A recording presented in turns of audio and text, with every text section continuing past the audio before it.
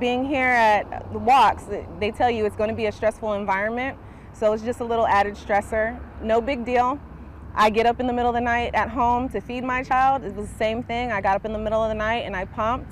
The command team was great with providing, me the opportunity to pump and have a place to store my milk.